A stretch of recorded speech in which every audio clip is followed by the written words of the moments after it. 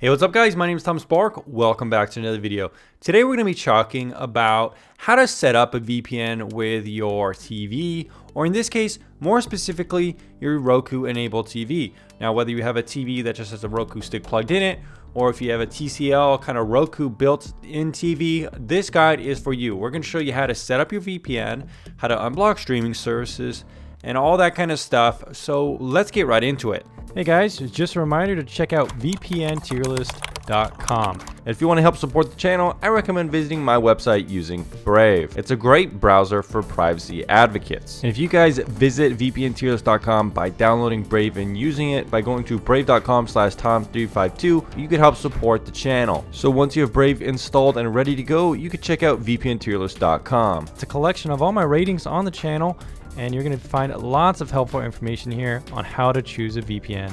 Anyways, back to the video. So guys, for the purpose of this video, I'm going to be coming at this like from the perspective, the reason you're putting your VPN or trying to use it with your TV or your Roku device is probably because you want to unblock streaming services. If you want to unblock the USA version of Netflix or stuff like that, if you want to unblock maybe UK content or some other countries, this is going to be the method for you. And for the purpose of this video, I'm going to be using TorGuard VPN.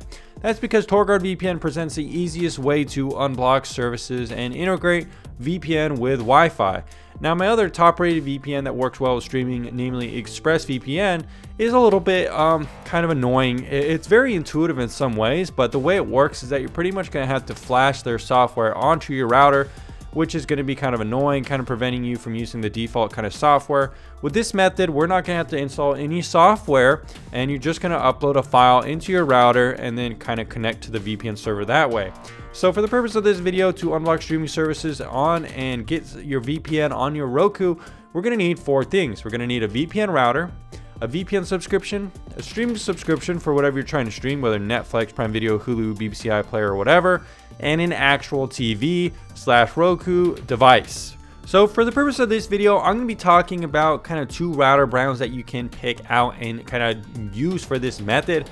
You could pretty much do it on Asus and Linksys routers. You can also probably do it on other routers as well. Some of the newest routers can easily do this method very easily. You have a couple different options, and I'll put them down in the description down below. If you're looking for something lower end where you don't need as high speeds, you could go for something like the AC1200, AC1300, Asus dual bound router, which is only 70 bucks, around $50 if you get the lower model, the 1200. Or if you're looking for something more beefy, more powerful, better coverage throughout your house, maybe if you're a gamer or you really want to get 4K streaming, then you might want to go for something like the Linksys WRT AC3200 for $250, or the WRT 1900 ACS for around $180. I'll put these down in the description down below. If you click those, you will help support the channel. So with either of these methods, it's going to be pretty simple. For the purpose of this tutorial, I'm going to be using the WRT AC3200 and implementing it that way. Now, we already covered the VPN router that you're going to need, so let's go ahead and talk about the VPN subscription you're going to need. We're going to be using the streaming bundle from TorGuard VPN. Go ahead and click pricing option and details. Click buy VPN for maybe 1 month starting out, or if you want to get a better deal, go for the yearly package. Now what you're going to see is that you can enter in promo code right here, promo code Netflix, and you're going to validate that code and automatically get 50% off. So it's going to be $11 a month or $60 a year, which I might want to mention is also more cheaper than ExpressVPN, which is $13 a month or $100 a year. So this is a really good deal with this promo code, guys. Next thing we're going to be wanting to think about is that we get 2 IPs with TorGuard. So you could pick from any of these options, whether USA, UK, France, Germany, Spain, and Japan. Most people will go for USA and UK if they want to unblock the USA version of Netflix and BBC iPlayer and stuff like Hulu, Prime Video that are USA restricted.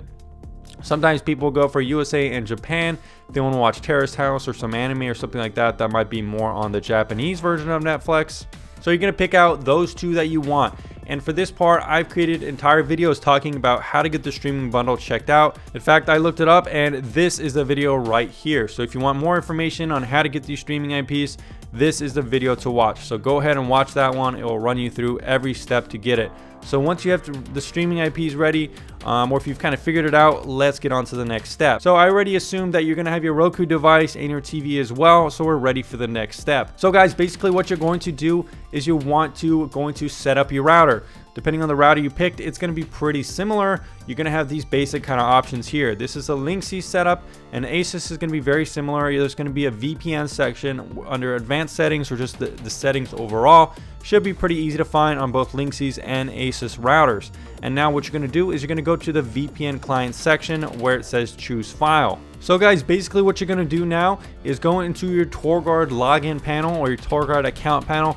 Go up to tools and then find open VPN generator. You're going to click on that and it's going to take you to this page. So we're going to be using Asus. Whether you're on Linksys or Asus, it doesn't really matter. Just go ahead and pick the Asus one.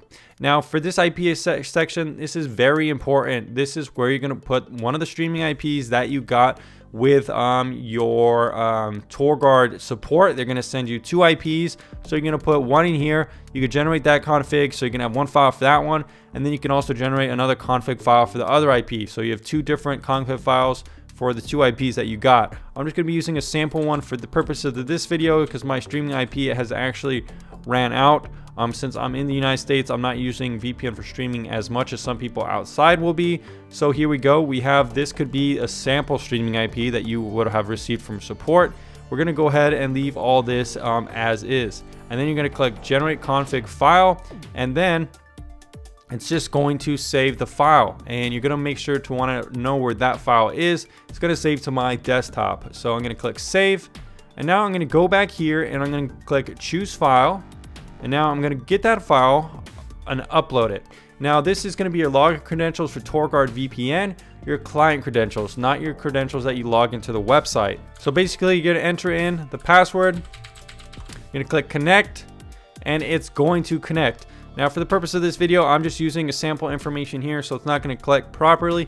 But once you do this, you're going to be connected to that VPN server through that IP, and that's how you're going to do it. With Asus, it's going to be pretty similar. You're going to upload that config file, and then you're just going to connect to that file, and it's going to be pretty self-explanatory from there once you upload the file. So now it's kind of wigging out because I uploaded a sample. So guys, once you connect to that file, once you connect to your VPN, you're going to be connected, and your router is going to be broadcasting that VPN signal per se. So what you're going to do is you're going to go into your Roku. I'm not filming my TV right now just because I'm kind of lazy, and this will be good enough. So basically what you're going to do is go into the settings, go to network, and then you're going to find that router signal. So whatever you named your router, it might be default still, you're just going to find it and connect to it. And that's going to give you that connection from the VPN router to therefore use on streaming services. So once you're connected to this, you could go into Netflix and then watch the USA version of Netflix or whatever version you're going to want to watch, because it thinks you're going to be in the location of your streaming IP that you plugged into the router. Alright guys, that's pretty much it from there on. This is a little bit of a process, so let me know down in the comments down below if you need help doing it at any point in the line, and I'll be sure to help you out in the comments. If you guys want to help support the channel, check out the tier list as well for other VPN options. I do think TorGuard is the best option for unblocking services on a Roku or just any kind of smart Wi-Fi connected device. If you were looking for an easier method to do this without needing a router, you could purchase a Fire Stick, download the TorGuard app, and then just put your streaming IP in there and connect. It's honestly much easier than doing this method, but this method is specifically for Roku. So for anyone who doesn't want to bother with this method, go ahead and try the Fire Stick method. I've outlined that on videos on the channel as well, and I'll put a link down in the description for that as well. So thanks for watching this video, guys. I hope everything made sense, and I'll see you again very soon.